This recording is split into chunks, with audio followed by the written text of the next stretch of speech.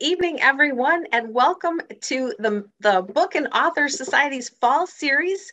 And I'm Kathy Russ. I'm the president of the Book and Author Society, and I am so excited that tonight our guest is Jean Meltzer, author of you can't see it, the Matzah Ball. Well, you can see it behind Jean. Hi, Jean.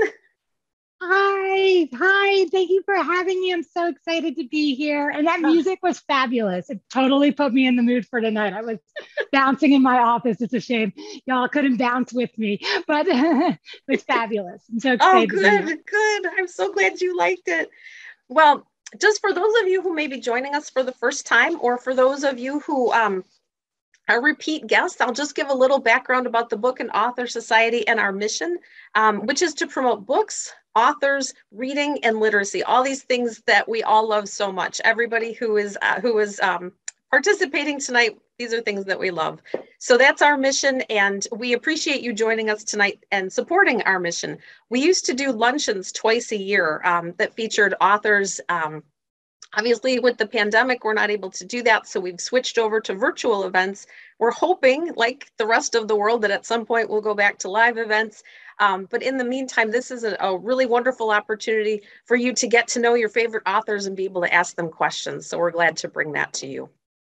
If you are enjoying the programs, we invite you to sign up for our newsletter and follow us on social media. If you're here tonight, you were on our website because you had to register there.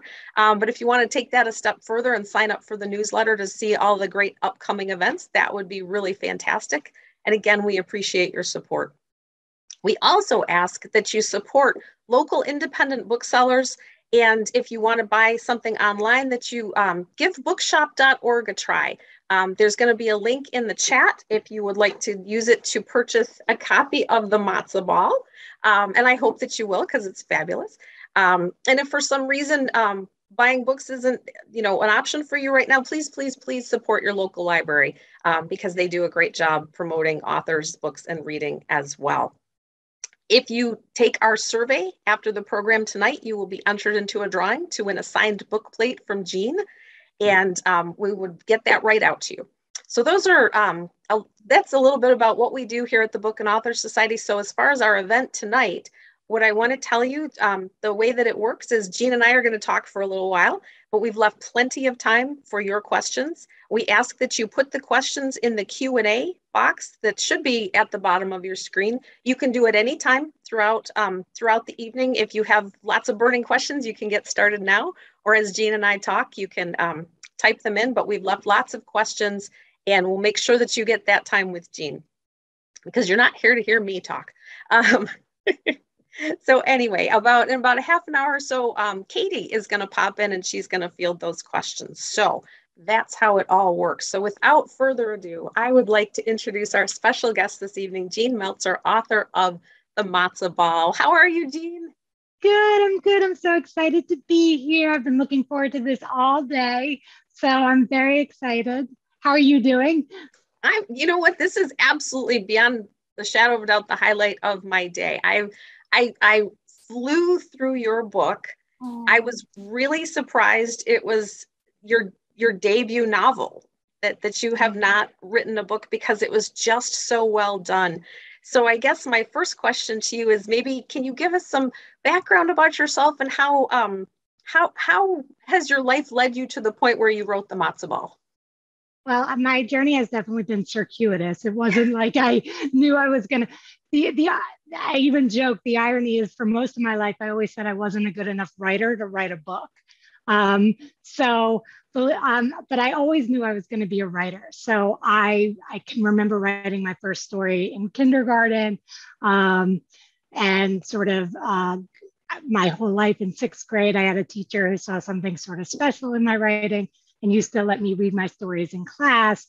And that really actually kind of solidified that I wanted to be a writer, that first educator, Mrs. Lakuta, in sixth grade English, if you're watching. And I knew I knew I was good at writing. I knew I was decent at it. It was the only thing I was good at. I couldn't add numbers or anything like that. So I wound up going to school for writing. I went to NYU Tisch. And I knew what I was going to do. I was going to be a TV producer and things like that. And that's eventually what happened. I graduated from screenwriting school. I wound up in television. I was very successful, very young. And then I realized I was very unhappy. So I sort of got everything I wanted, which was a successful career in television. I had like within a year, won an Emmy. I had all these employees, but I was very unhappy. And so at that point, I realized I was living for my goals and I decided I needed to live for my values. And that sort of began a spiritual journey for me of returning to my Jewish roots. So at that point, I sort of took a year, began studying, and I realized that I could never learn what I needed to learn in the States. So I quit my job, boarded a plane, and moved to Israel to study. And from there, I went into the rabbinate. Unfortunately, after a few years of study in the rabbinate, my chronic illness, which I had had since 18, worsened. I found myself homebound, and thus my writing and Jewish journeys combined. And after many, many years of struggling and trying to write books, I wrote the Matzah Ball. So in a way, it wasn't really my debut book in the sense of like, it's been this sort of long journey of like writing and television and screenwriting and sort of mismatched journeys in a bit, you know? But the Matzah Ball is sort of where everything kind of came together for me. It was kismet.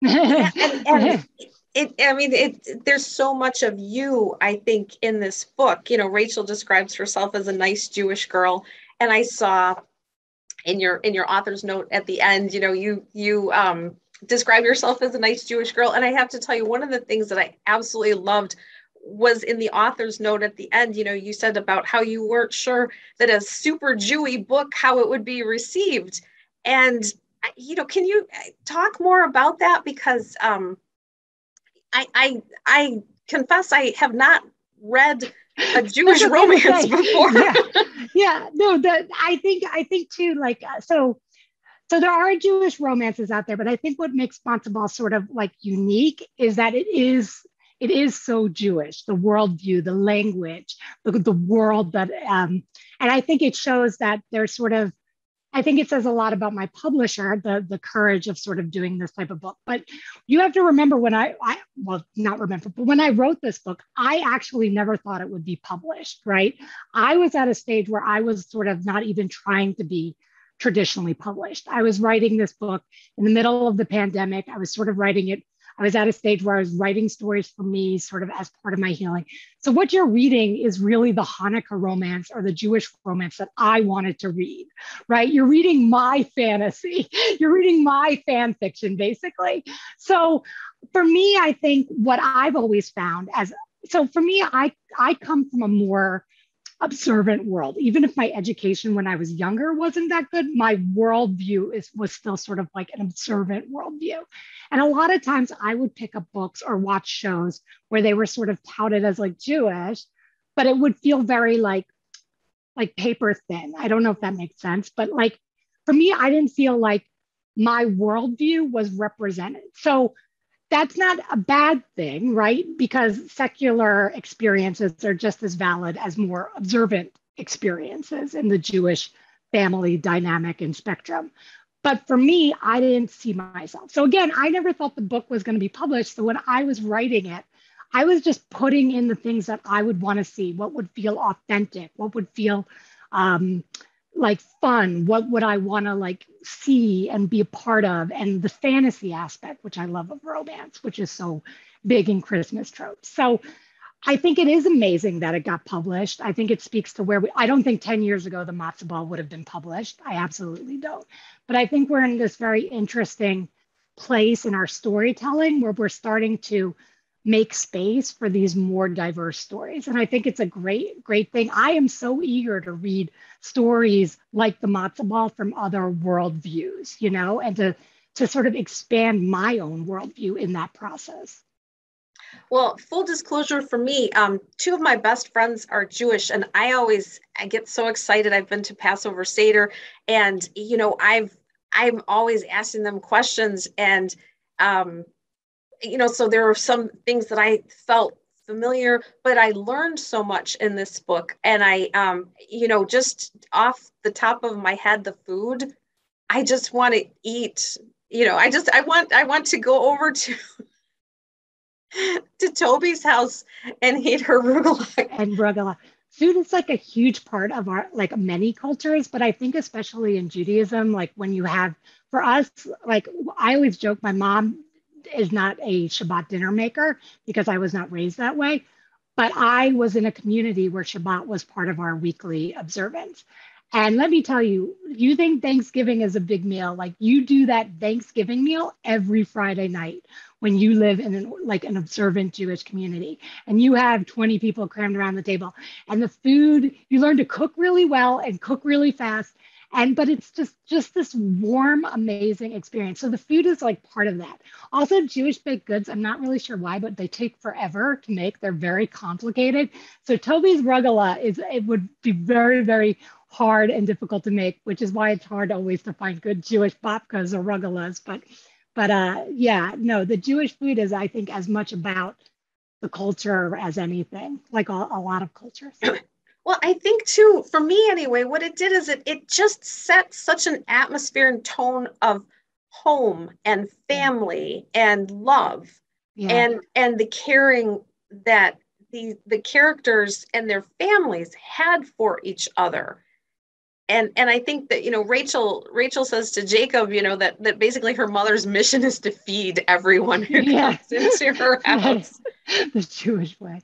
That's a lot of cultures, I think, and I heard someone recently kind of compare it to was it My Big Fat Greek Wedding, that you didn't need to be Greek to sort of understand and be part of like the cultural like love of that family. That we were all Greek watching that movie, right? And I think when I was writing the Matzah Ball, I really wanted that feeling. I wanted to invite people into this world I love so much, this community I love. I wanted to showcase the best of my community. That was so important to me. And so I'm so glad to hear you say that, like you felt the warmth, you felt the family love. Because for me, like those moments are some of my best moments in Judaism, and I wanted to put them on the page for everybody.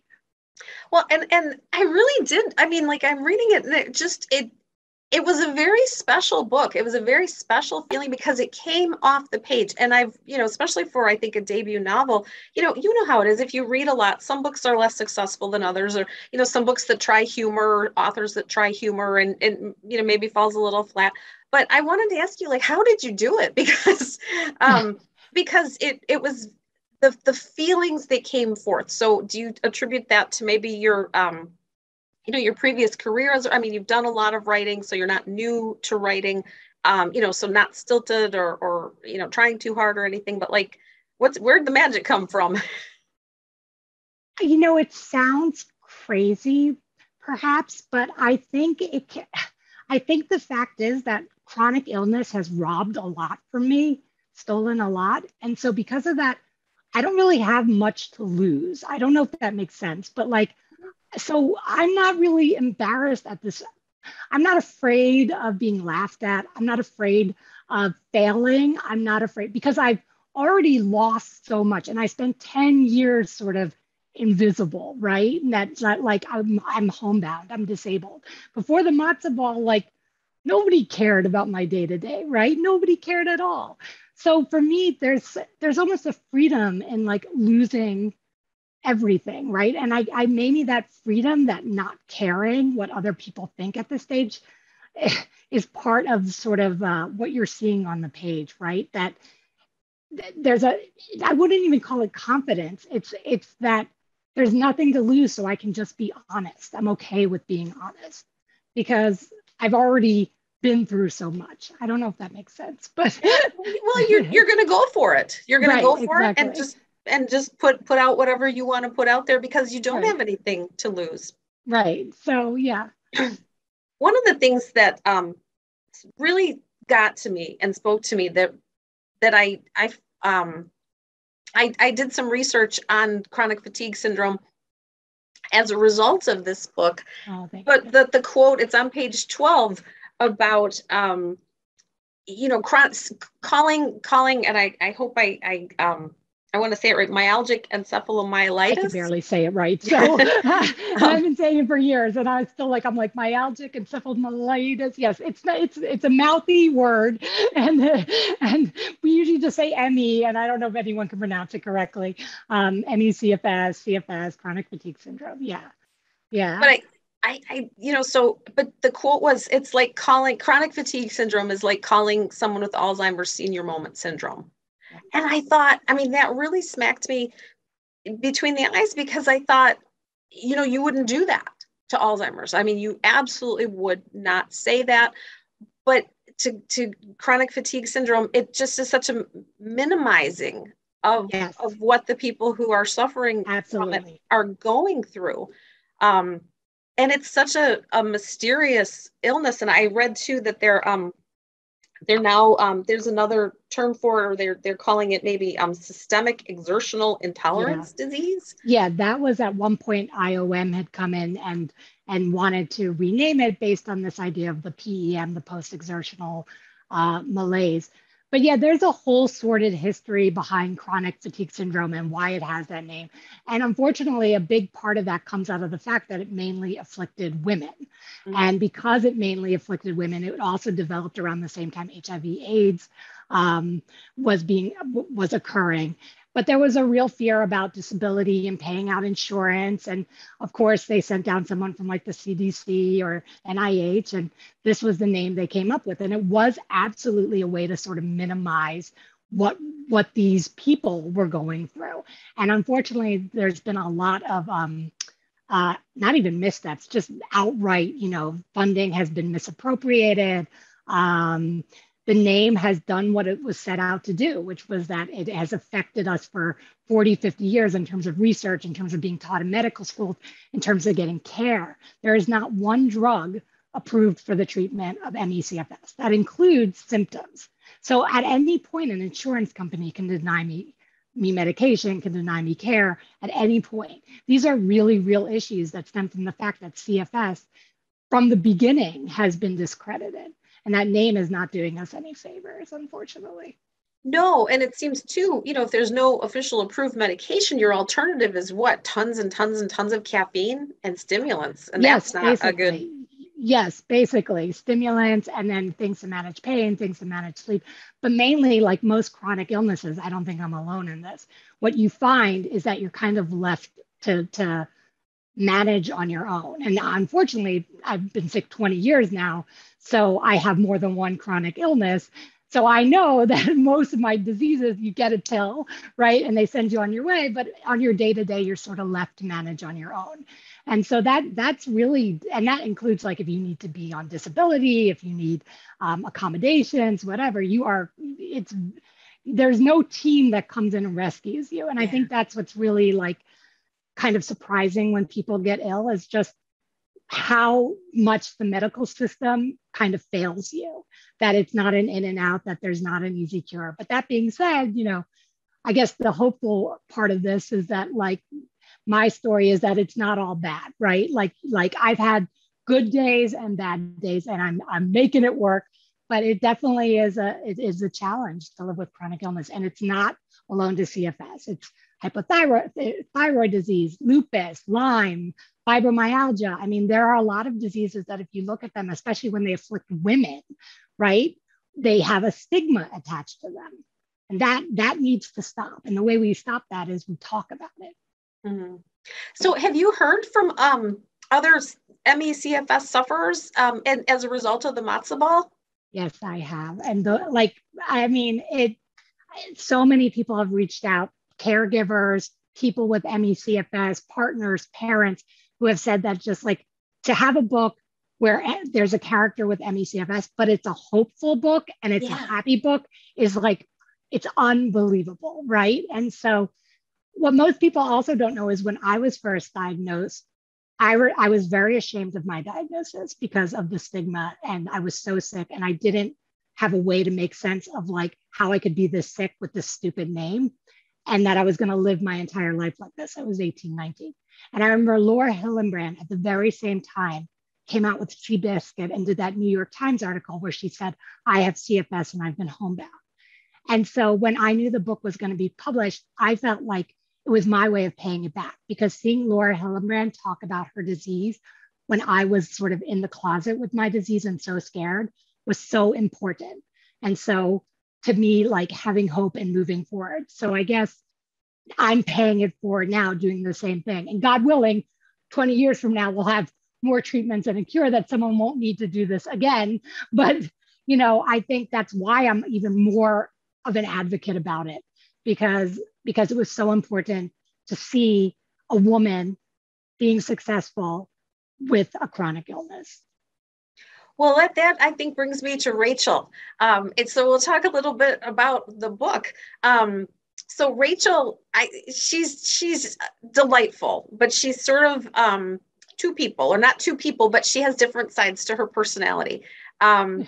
So because she's hiding, she loves Christmas, and she is a Christmas romance novelist. Yes, and so unleash your inner Rachel. My inner Rachel. I slept with this for 2 months when I got it. I carried it around like a binky, refusing to give it up. This is Jewish Santa. I love him. This was once my collection. Yes, there's a lot of, me and Rachel share a lot of similarities. And yes, she's a quirky, I guess I'm quirky, so she's quirky. I think all my characters I've come to realize are quirky. I've lived in this house a very long time. I will admit it. Okay, I don't get out much. I'm homebound, so the quirkiness that like maybe she comes across with is probably like, I hold on to my joy, right? So like one of the things I love is to laugh. You have to laugh, especially if you're homebound or having a bad day. So yeah, this gives me such joy, because literally I didn't make it this way. It came this way. Who would make this? This is brilliant. So yeah, there's a lot, but also like I've always loved Christmas, and I wasn't allowed to celebrate Christmas like Rachel. And my mom did rip down my green construction paper Christmas tree when I was a little girl. And my mom did march into school every time we were singing Christmas carols and start a petition.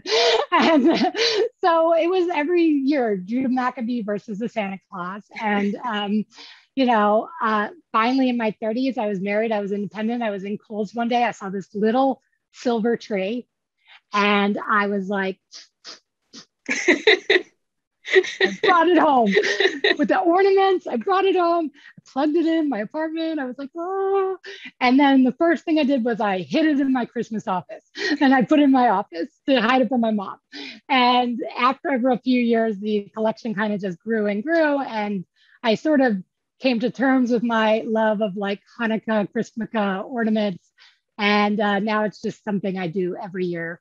But yeah, there's a lot of me and Rachel share similarities in that regard. So I have to ask you, because of what you said, because for people who have read the book, you'll understand this, but if you haven't, it's one of the coolest parts of the book. But did you have a Christmas office? I did. Yes, I absolutely did. Especially like before, I think that's where it came from, because I was writing, I would put out all this like Hanukkah decor. There was more than this. It's all been moved out a little bit now. And yeah, I did. I had and I was talking to my mom about it recently, and I think it was because she was a doctor, and she's a doctor, of course, like Dr. Rubenstein, and not a fertility specialist, but she would, during the holidays, she would actually have a small Christmas tree and a menorah in her office. So I think in the back of my mind, I felt like if I put it in my office, it was okay. Like it wasn't like it was in my house, but it became the Christmas. Yes, it became the Christmas office, but I guess we grow up, but we always stay the same a little bit. And I really love my parents, and they totally get my Hanukkah decor now. We were on a Zoom thing last year, and they were like, let us see your outside lights. So like, we've all come to a peace with my weird Christmas Hanukkah obsession. But yeah, I had a Christmas office. Absolutely. Well, but I think that's what's so endearing about Rachel, because she is quirky, but she's fun, and she cares very much about her friends and her family. But she's maybe a little bit afraid of her identity, or of who she is, or to just be so completely herself. Yeah. And especially with her arch nemesis from Jewish summer camp, Jacob, who I think is like, if I had to create you know, I mean, he's wealthy, he's gorgeous, he's nice, he's funny, he's like everything. So where'd he come from? He's a mensch. You know, I always say like there's a lot of my husband in Jacob, and there's two things that I would say, which is that my husband is just such a strong person and that he doesn't care at all what other people think. And two, that he really, in his bona fide, he is like the best human being I've ever met. He's a really good soul. And that's why I fell in love with him. And when I was writing Jacob, you know, I got married at 30, so I dated a lot, a lot. All of Jewish men happened before I got married. All of it, the entirety. Man, do I have stories. But so, but what attracted me to my husband wasn't like his bank account, or if he wasn't successful. Oh, he was a broke college kid living in his mama's basement, about to deploy to Iraq. He wasn't Jewish. It was all complicated, but he had such a good heart. And so, you know, that was it for me. And so I think what I kept trying to do with Jacob was just try to make it that he had such a good heart. He's not perfect. He makes mistakes. He's awkward and broken in the way like Rachel is, but he has such a good heart. He really does. And the way that the two of them, you know, kind of work it all out, is, you know, because there are a couple of times I'm like, well, it's a romance, it has to have a happy ending.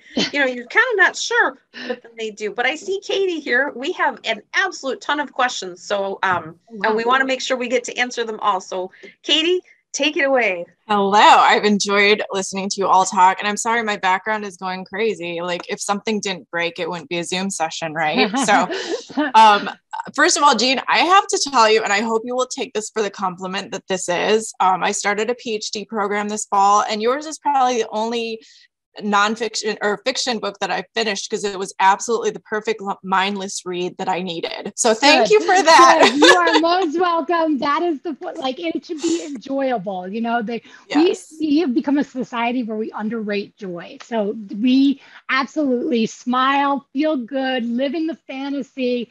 I always joke about romance. I am here for the billionaire who does laundry. I don't want anything else. Just come over and do my laundry and be rich and hot while you do it. And that's it. That's absolutely. My romance. Absolutely. That's it. So let's talk about that rich and hot part, because we have several comments here about people are like, this needs to be a movie.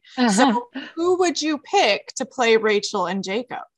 You know, I have no idea because I actually don't know celebrities at all. Like I'm really, really bad at this, that if I was like sitting next to a famous person, I would not know it for a second. Like I can't even begin to fathom because like a name, because I just don't really know anybody, especially the new youngin ones, you know? So I'd have to leave it up to people who are much better than I am. Who would you guys pick? Put it in your contract that you need to be part of the casting or something. I think my husband wants that in the contract. He's like, me, I want to be in every film. That was a question I was going to ask, because I agree 1,000,000,000%. This is a book that is just crying out to be a movie.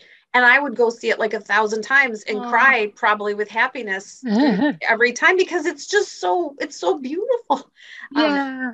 I saw Mayim Bialik 20 years ago, maybe. About 20, yeah. But I don't know about Jacob. I don't know. Yeah, it's hard, right? That's a tough one. And also in my head, you know, because they're your babies, they look a certain way, you know what I mean? So it's hard to imagine like another actor or actress that doesn't quite look like them playing them or putting their own spin on it. But you know, so we'll see. Sarah actually is wondering too, would you want to go back to screenwriting, maybe help with the screenplay for this book if that were to happen? I mean, probably, I guess. I'm assuming. I mean, I think you can take the girl out of film school, but you probably can't. I mean, I think the book, you can see that there's so much film background in it, right? Like, yes. And it's funny because someone asked recently and they were like, well, when did you know you could write a book or you would attempt it? And I actually talked about reading Suzanne Collins' Hunger Games, which you would never know because of like, I'm a romance writer. But that was the first time I really read a book. And I was like, oh, this is a movie. Like, I was like, she's using 3-act structure. She's using all the visual elements of beats. And that was the moment where I went from like, I can never write a book to I can write a book. So yeah, if I'm still doing all the film stuff all these years later, it's because I guess deep down inside, I love a good visual read. I love that, a visual read. That's such a great phrasing. Yeah. So we have Susan in the comments, who is a retired teacher. She said she loves it that you, that you mentioned the teacher who encouraged you. Her question is, were you a reader as a child, and what authors inspired you growing up? And I would add, who are you also reading now? Sure. So I used to so I was very much a kind of like latchkey kid, and I would just spend all afternoon when I wasn't in Hebrew school, going to the library and just sort of going through all the books. Weirdly enough, I haven't ever said this before, so this will be the first time I ever talk about it, but I loved Asian American literature as a kid, and it wasn't like it is now. I remember I would have to wait for like a Lisa C book to come out or an Amy Tan book to come out. I would have to wait, right? And I think for me, it was a place where I saw even though it wasn't my cultural experience, I felt very similar because it dealt a lot of times with themes of being silent or not feeling like you had a voice or issues of being a woman in a certain culture. And I very much related to that. So it sounds like a weird kind of answer. I'm sure you've never heard that before, but like for me, that was those to this day, it's still one of my favorite like genres. I read all of it. And who am I reading right now? Obviously, I read a ton of rom-com. I'm reading As Seen on TV by Meredith Shore, which is an arc, which is coming out next year, which is fabulous. It's really happy. It's giving me all the feels. And obviously, I just love Jenny Bayless. I think is so talented. She's she's been in a lot of Christmas romances. Talia Hibbert, Christina Lauren. I mean, like, Emily Henry, all the big romance names I'm a big fan of. Who else? And Liz Bowery, who's coming out in the next year as well. I thought her book was amazing. So, I mean, there's way too many. Oh, and Debbie May Comer, of course, and Brenda Novak. And I mean, I just love them all. I love every book for different reasons. It's like Cora, you come to it different every time, and it changes you every time. So I could go on. Well, you're speaking to the librarian choir here. And I know my grandmother is on this call, and she adores Lisa C. So I'm sure she was happy to hear that. Oh my gosh, some of my favorite books. Great author. So, yeah. So Cindy says, I just love the character of Mickey, which I would absolutely second that. Mickey is phenomenal. Do you have a real Mickey of your own? I do have a real Mickey. When I was writing that character, I was absolutely just channeling my love for my best friend. So Mickey absolutely exists. One day the Hamptons joke is a real joke that we were gonna go off, and my Mickey is single and I am looking still. So I absolutely have a Mickey, and he's the most amazing human being in the world. And yeah. And I have, it's kind of a compilation of him and another friend. And, but all of that is real. I mean, all the characters in the books are like bits and pieces of my life, and everybody should have, I've been very lucky to be blessed with such good friendships and relationships. Yeah. And I think I echo Kathy, the family and the friends and the love, it really came through in the book for sure. Very warm. Let's talk about Jewish summer camp. So did you go to a Jewish camp like Camp Ahava? And I hope I'm pronouncing that right. If so, how did it influence you, or were you jealous of the kids that went to Jewish camp because you couldn't go or something? Tell us about that. So I always went to Jewish camps. However, I went to what was like a JCC day camp for most of my life, but I did spend one summer at Camp Ramah in the Berkshires, which is a more observant religious sort of camp. And I, like a lot of people in the conservative community, I did what was called USY, United Synagogue Youth, and things like that. So I think Jacob, how he talks about sort of being on the more secular end and then being sort of thrust into this world with more observant kids, that is absolutely my experience. And then having been in rabbinical school and then becoming one of these like more educated Jews and living in this world, that is Rachel's experience, right? So for me, I was fascinated. I guess I've always been fascinated by sort of this kind of like barrier to entrance in Judaism, right? And that, you know, how we connect and that there's these two very different worlds. But yes, I went to Jewish summer camp, USY, JCC. I did have my first kiss at summer camp, but it was not a Jewish summer camp. And it was in the summer going into the 7th grade. It was a Summer Institute for the Gifted. His name was Luke. That's all I'll say. He was Italian. I have to ask you, because one of the things that I was like, oh man, I want to go to Jewish summer camp, but did they really teach how to rewire a lamp? Yes, you take all sorts of like useless, like, I can't believe that you've never like, not rewire, but like put in the wire to the lamp. Yeah, like, so you take like, depending on the camp you go to, like there's courses, right? So you'll have like a sewing class, you'll have like cooking class. Like I learned how to make a pillow at Camp Ramah. I still know how to make a pillow from my days at Camp Ramah. And also, yeah, like there'll be like a mechanical, whatever, engineering class. They'll hire like local people. I mean, you learn a lot of useless stuff. So, I mean, yeah, they keep you entertained, and ropes courses and Jewish camp has the added stuff of they're trying to teach you all the Jewish stuff with it. So like there's, you know, all the values and the lessons and the lake, but all of that, even like the lake in the book and the two sides, that was definitely Camp Ramah, like in my head a bit. Yeah.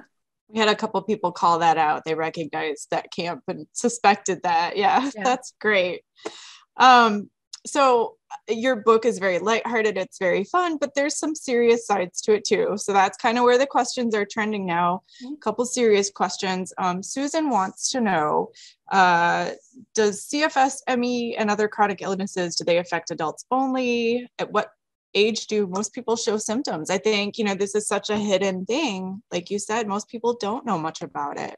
So absolutely, it does not only affect adults. In fact, I have met many parents of children who are not just sick, but cannot leave their bedrooms. They're completely bedridden. So that's a side of it that you never hear about. It affects men.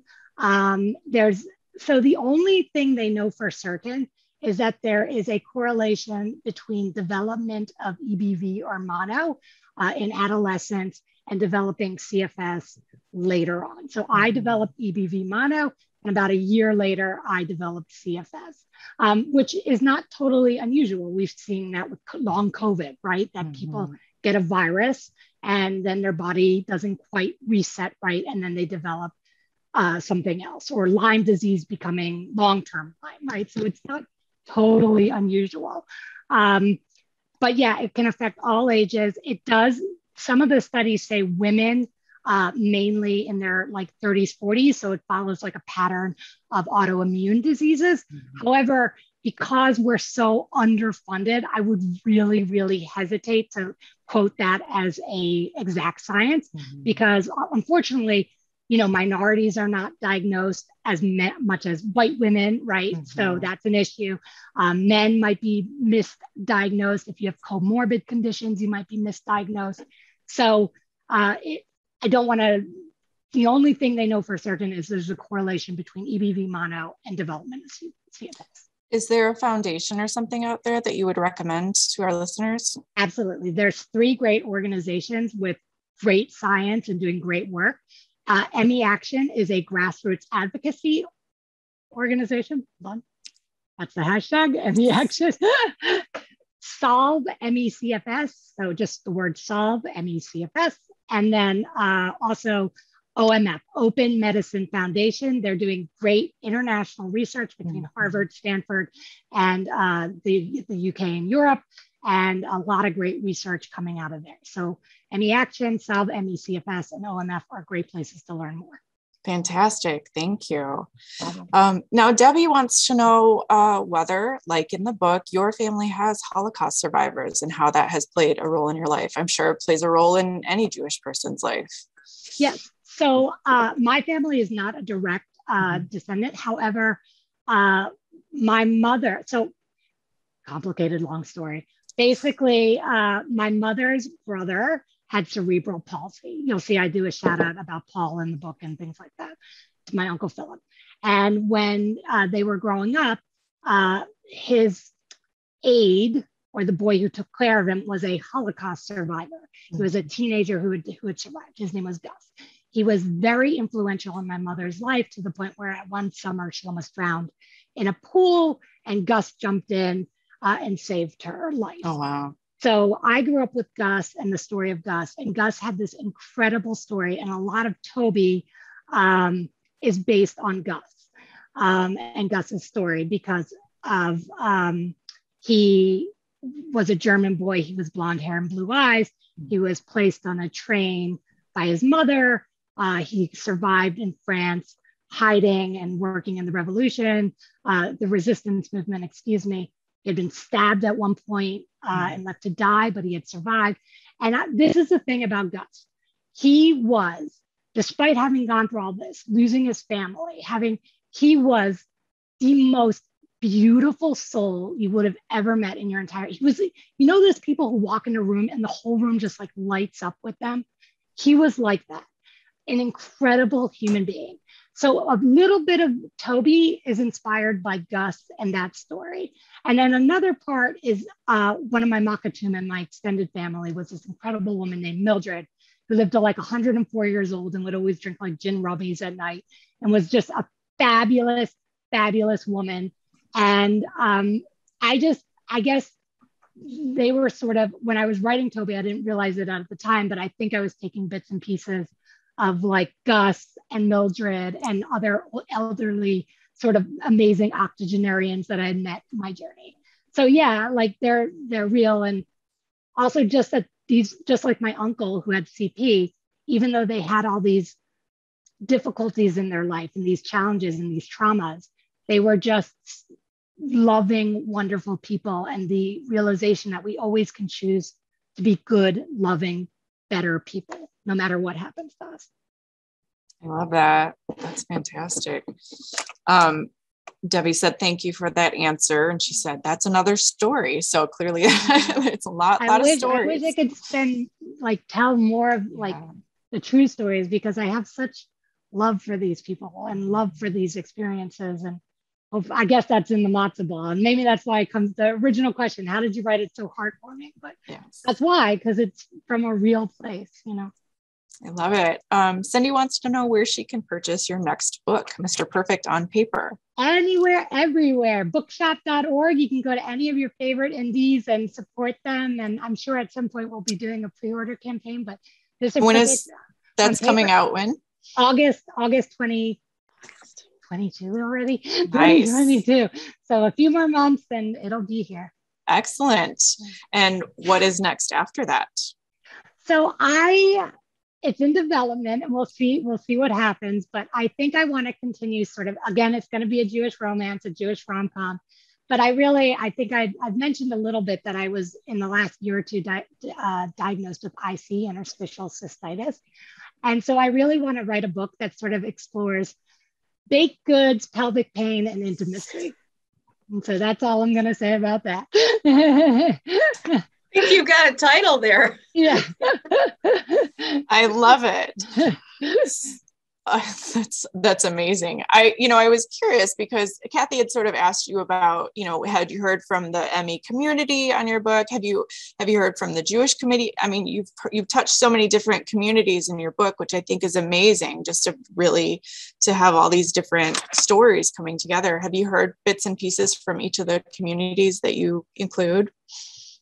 Yeah, I absolutely have. And I'm really I've been so amazed and touched, because I really wasn't sure how the Jewish world would react to this book, but they've been so wonderful and kind and open-hearted. And clearly there was a real hunger for just a joyous sort of Jewish you know, and again, not that like this is the first time anyone's attempted or anything like that, but like just I think publicity around it, just that they can go into a Barnes and Noble and you know, pick up the book and it's there, I think meant a lot to people. And same thing with CFS, that a book with a character that has CFS would be sitting on a table at Barnes and Nobles. It's unbelievable for us, right? It's for you know, 20 years ago, they were still making jokes about it being yuppie flu and that we're malingerers and things like that. So now that we have a book where our story is being told, I think, yeah, the emails I get, I say this all the time, but like it makes every hard day worth it.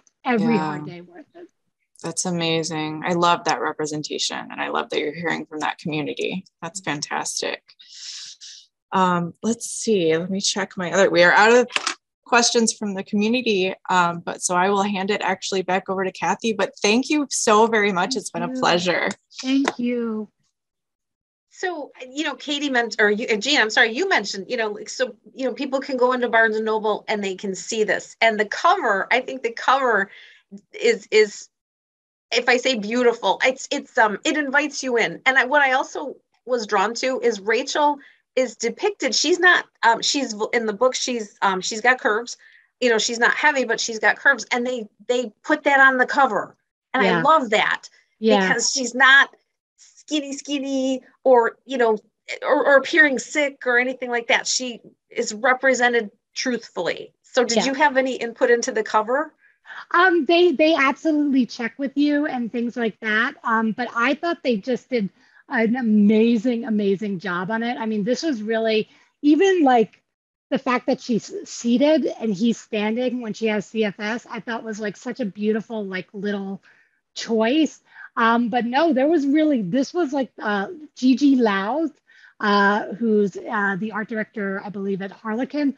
This was her first sort of go at it, and everybody was like, "That's amazing!" And it wasn't something that had to be reworked. It was just beautiful. And I mean, again, credit to them that they also like really made it on this cover that you can tell it's like a Jewish story. You know, I think that was very courageous of them. You don't often see a Jewish star on a book if it's not like a Holocaust book, you know.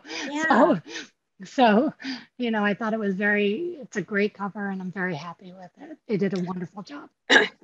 So the title, so the Matzah Ball. So I looked it up online and there's something called it's a different spelling, but it's a ball for Jewish singles, but like, where did the idea, so when you're thinking about this book and you have your characters, because where I'm going with this is the scenes in the book, especially the denouement, if I can use that word, but like, you know, Rachel's climbing up a fire escape and it's so visual and I can see the movie and there's this giant menorah and the spotlights on them.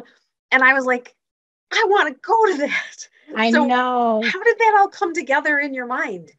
So when I was writing the Matzah Ball, it was very important to me that even though I was going to take all the tropes of like a typical Christmas romance, like a Hallmark movie, that it feel authentic to the Jewish experience. And this is kind of one of the jokes of the book. How do you do that, right? We don't have baking competitions around Hanukkah. This is not real, right? We don't have Hanukkah town. Like there's no place where you go, maybe Jerusalem, but like where it's all, you know, Hanukkah menorahs lighting up the street. It doesn't exist in America. So how could I take something that was Hanukkah-ish, right? That's real, that if I was a Jewish person picking up the book, that it would feel authentic. And matzah balls are real events. Any Jewish persons who ever lived in a city, a matzah ball, outside of the fact that it comes from the food, was started 50, 60 years ago as a way to be a singles event for Jewish people on Christmas Eve when all their friends were off celebrating. So I knew I wanted to take all these things from Jewish culture to make it feel authentic. And the way I could sort of align it to Hanukkah was through a real event, just like there are, I guess, Christmas cookie competitions and cooking competitions and places that go all out for Christmas, right? We actually have matzah balls. So it was a way to make it feel authentic. And if there were other Hanukkah things that could feel more authentic, I think maybe I would have used those. But for me, it came down to like, I wanted a Jewish person to feel like, to not sort of roll their eyes and be like, oh, there's no such thing as a Hanukkah town. Come on now. Like, right. So that was my instinct. Oh, no, that was great. I want to switch gears a little bit because I know you mentioned it before. Katie had it brought it up in one of the questions, but Mr. Perfect on Paper. Can you tell us a little bit about what that's about? Yes. So I'm so proud of Mr. Perfect on Paper. This was a super hard book to write, but basically it's about a third generation shadchanit or matchmaker named Dara Rabinowitz, who finds her private search for love going public when her bubby sort of shares her list for the perfect Jewish husband on national television. And as this sort of nationwide hunt ensues, she finds herself more and more drawn to Christopher Steadfast, the charming and totally not Jewish reporter following her story. And so I always say on the surface, it's an interfaith romance, but really to quote a Yiddishism, it's about how man plans and God laughs. And again, it's inspired by my own love story, which was that I was like a deeply committed Jewish rabbinical student when I fell in love with my husband, who was at the time not Jewish. And again, I wanted to write an interfaith romance, but I really wanted to write it from like sort of the Jewish worldview, which was like what it means to be sort of stuck in a place between your two hearts, your faith, your family, and someone you care about, and how you negotiate that. Well, I can't wait to read it because as Katie said too, one of the things that I appreciated about this book, I read a lot of books for book clubs and I enjoy them and I love to talk to do book clubs, to talk about books. But the Matzah Ball was like a palate cleanser. I had read Northern Spy about the IRA and I was like, I can't wait to read this book because it was just, it was, and this, as I said, the spirit was so beautiful. And there was a lot of substance, but it didn't make me, it brought me up, not down. Yeah. So I really want to thank you for that. Oh no, that's exactly, I mean, for me, like I wrote this in the middle of the pandemic. I wrote it like it was my way of like holding on to my joy at a time that was so dark. And that's something I've done my whole life. And like, so to hear that it gives other people joy, like it's not a book. Yes, there are serious things in it. And I hope you walk away learning something about Judaism or CFS, because I like reading a book and learning something, but it's meant to be a fun book. It's not meant to be taken like a literary masterpiece. I am fine saying that. Like it is okay to just have fun. And so I'm glad to hear you had fun. Like if that's all it did for you, just like made you feel great and fluffy and good, awesome. Then I put good karma into the universe and I will take it. So absolutely. Absolutely. And I want you to come back if you would when Mr. Perfect on Paper comes out. I would absolutely love to. This has been so wonderful. You guys are so wonderful. So we're just delighted to talk to you. And the other thing too, and I want, so when you come back, you can tell the Jewish dating stories. Oh my gosh, let me tell you. We'll leave like an extra half hour. No, like, because I would be like, oh girl, let me tell you what this is based on. Let me tell you. Hopefully lots of material for many more books to come. You have no idea. It was my mother was like, when we were talking about the second book, and she was like, you dated so many horrible men. Remember that psychopath from Florida? And I was like, thanks, Mom. I remember him. Yes. Thank you. Yes. Thanks for bringing that up. Right. Oh my goodness. Oh my goodness. Well, I don't want to end, but we will, we'll start wrapping up so we don't take more of your time, but please do come back. And I would love to come back. Thank you so much for having me. Thank you everybody for reading and for letting me be here and just letting me tell my story. It's been amazing.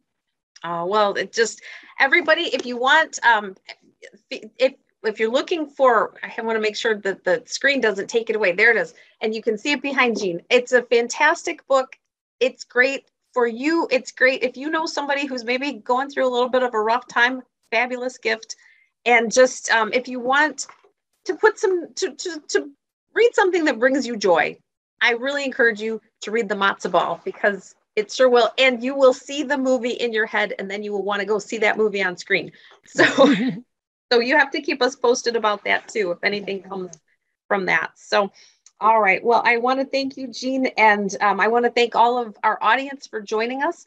I want to let you know that on December 6th, we are going to be talking to Mallory O'Mara, who wrote the book Girly Drinks. It is a world history of women and alcohol.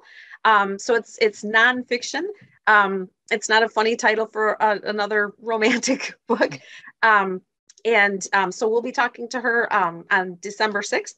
In the meantime, if you would like to get your copy of the Matzah Ball, bookshop.org, your local independent bookseller, your local library, and don't forget to take our survey so you can receive a signed book plate from Jean.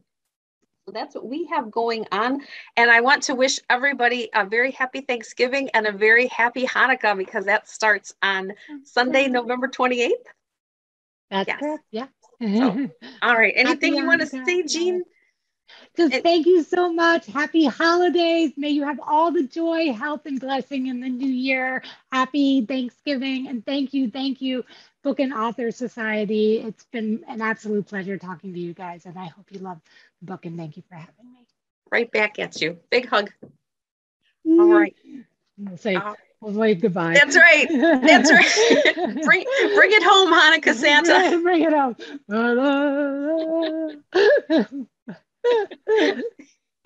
Have a wonderful evening, everybody, and thanks again for joining us. We'll see you next time. Bye.